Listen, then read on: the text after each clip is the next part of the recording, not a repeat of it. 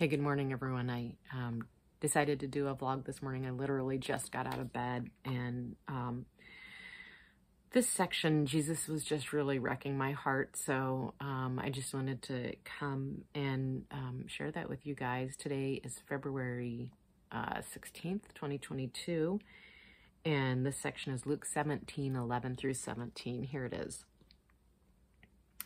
While he was on the way to Jerusalem, he was passing between Samaria and Galilee.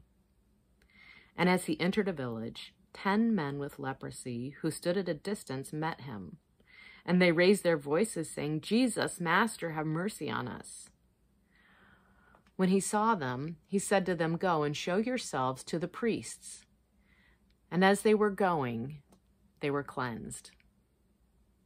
Now one of them, when he saw that he had been healed, turned back, glorifying God with a loud voice, and he fell on his face at his feet, giving thanks to him.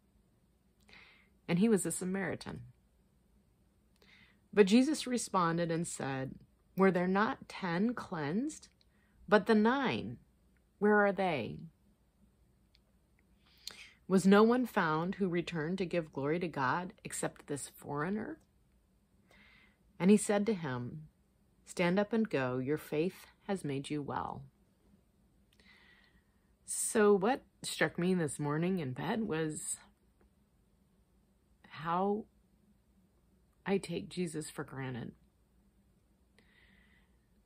I mean, look at this man's response to being healed from leprosy. And it makes sense too, right? Like, I mean, I know that the 9 didn't have gratitude, but like, wow, what a life.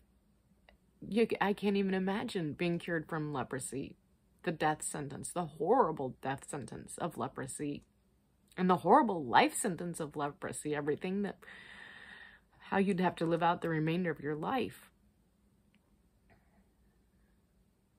And I think about how much more Jesus has done for me. And how, having heard this story since I was a child, how I have taken it for granted. I don't even think about it in the truth of the depth that it is. Like, okay, first of all, resurrection from the dead.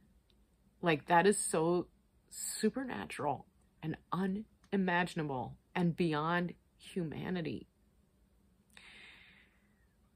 But then everything that he does for this life, what he offers, the joy, the hope, the purpose, the trust. I sighed because I also thought about the death to self, but in that is true life.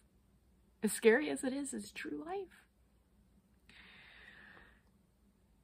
And I just think about how much of my life I've lived asleep, unconscious, like knowing this, but not appreciating this. And one of the things, when I was thinking about this in bed this morning, thinking about how ungrateful I am and how I take Jesus for granted, I decided to listen to a worshipful meditation that I made based on Pastor Todd's, our pastor's, he has a daily, sorry, I'm kind of fumbling, trying to figure out how to explain it. He does a daily, actually, it sounds like multiple times a day, kind of a meditation on scripture from the gems that he has found in scripture that are so meaningful to him. He's put together this, he hasn't memorized. It's, anyway, so I've made some worshipful meditations out of it there. I'll include a link to the playlist. There's one that has his whole worshipful meditation, which is longer, and then then I've broken it down into little chunks. So I listened to the first little chunk, and I'm hoping to listen to more chunks today throughout the day. But as I listened, I just realized, I don't know, it just struck me in a different way because I hear all these words so often and I don't even think about them. And so I really opened my heart and tried to let them soak in and wake up to their true meaning. And it was just so beautiful. So anyway, I'll include a link to those if that's helpful to you. And then the last reflection on this was last night as I was in bed, I was trying to imagine what could I think of any comparable analogy of what it might be like in today's society, because we don't have leprosy, we don't have outcasts, we don't have people, I guess we've got COVID where some, you couldn't have visitors. That has some, anyway. What came to mind as I was meditating and praying in bed, trying to go to sleep last night, was prisoners, actually.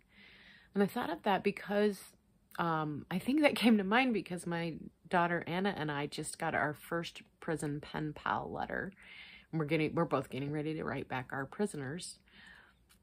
And so I guess I had prisoners on the brain, and I imagined Jesus going into a prison, and that there were 10 prisoners, and one of them was an outcast, even among the prisoners. And they said to him, "Teacher, can you help us?" And he said, "Go to the guard." He sent them all to the guard. And when they get to the guard says, "You guys are free. You are free to go." And the outcast, comes running back, screaming and yelling and thanking and praising. And he throws himself on the floor at Jesus' feet, thanking him for his freedom. Anyway, just wanted to share those thoughts with you.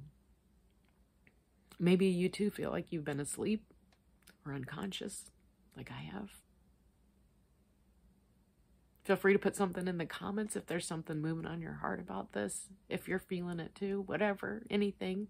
If you're not feeling it, I get that. I praise you, Jesus.